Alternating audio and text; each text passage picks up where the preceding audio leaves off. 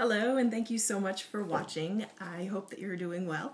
It's Sunday, February 1st, first video of February, and I thought today I'd do a quick what's in my wallet and also my cash organizing and envelope/clip system.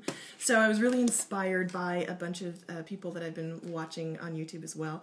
Glittering Groceries, the former Mrs. Jones, Gazelle Intense, OCD Much, and also Rachel Cruz's channel was really, really useful. So had some useful videos on how to budget cash and how to arrange your cash so it works for your life as it flows. So I thought I'd share my sort of take on that as well. So from these ladies, I was inspired to go back to a Zippy wallet. I had been using this because I'd been doing some traveling, and it was convenient for traveling. I kept my documents here and then cash and cards here. But after watching these videos and wanting to go to cash for February, I decided to switch back to another wallet that I just had kind of hanging around. So this is the one that I ended up going with. It has a zip across the top, which is handy because it keeps everything together, nothing can fall out. And for myself, I like the zip across, just the top rather than all the way around, because I feel like just the way that I am, I tend to have papers everywhere. I found that receipts would get caught when I would go to unzipper it. So this is the style that I'm using, and I'll turn the camera around so you can see how I've decided to set up my cash, and also kind of what I keep in my wallet, because I always like to see what people keep in there, so I thought I'd show what I keep in mine.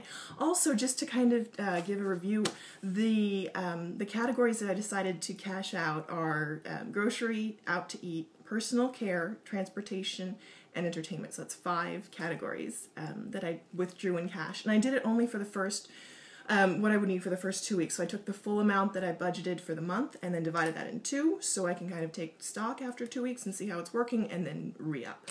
So, which would also work for the way that I get paid. I get paid bi-weekly. So, hold on one second and I'll turn around the camera so you can see what's in my wallet.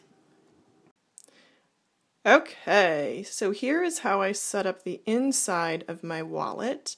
You can see I have different categories set up with dividers that are labeled. And I know some of you ladies got super hyper organized and laminated them, but for now, just a plain Post-it and index card will have to do.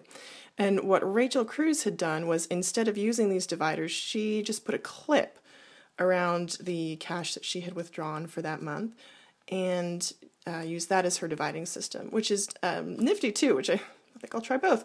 But what I like about the dividers is you can see at a glance the different categories, and if I were to be gone even more on top of things, I would write down the amount that I'd withdrawn for the month, and then I could keep a running total down the index, or down the Post-it of how much I'd spent.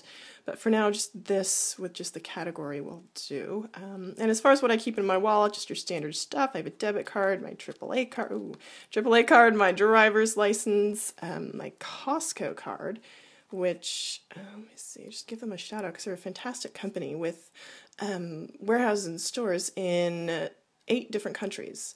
I used them when I was abroad, and it was like walking into a little slice of home. So they're just a really fantastic company, good to their employees, good to their shareholders, really great organization. So, and also really super is my library card, which ends up saving me a lot and being great for education, because I go there rather than buying the book new. So that's how I set up my wallet, kind of a peek inside what I carry on a daily basis. So hope this has been helpful, and thanks for watching. So that's what I keep in my wallet. Thank you so much for watching again, and if you haven't already, please subscribe. And if you have, thank you so much. And as always, remember to live well within your means.